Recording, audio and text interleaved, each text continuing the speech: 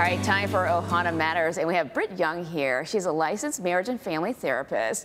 And Britt, we want to talk about artificial intelligence because it seems like it's taking over the world. Right? So what do we tell our kids? It's so hard. Like so many things that interact with our kids via technology, these AI systems are probably a blessing and a curse, right?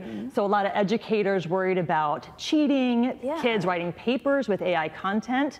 On the other hand, these systems could like kick the door wide open to more knowledge, more content, more understanding. So really the jury's still out, but I think this school year is going to be pretty revealing. Okay, so as a parent then, what should you be worried about with your kids? Like what should you tell them? Well, one Carnegie Mellon expert actually said, whatever you do, parents, don't forbid it. It's here to stay, just deal with it. And actually he or she might be true, might be right. But one thing you can do in your conversations with your kids is take like a three-pronged approach. Number one, talk about what it can do. Go play around with it as a family. Have it write a song, go ahead and like play around with content, write a paper, at least know what you're up against, right? But the second one I think is really important for young children especially. So these AI systems are actually programmed to use the pronouns I and say they have feelings. So, small children are like, well, it must be a person then. Yeah. They are not people. And one thing to express to young children is that they may sound like real people and may say that they're real or that they have real feelings, but it's not true. And then finally, I think ethical concerns are a good topic of conversation for older kids. So what are you ethically okay with in your home?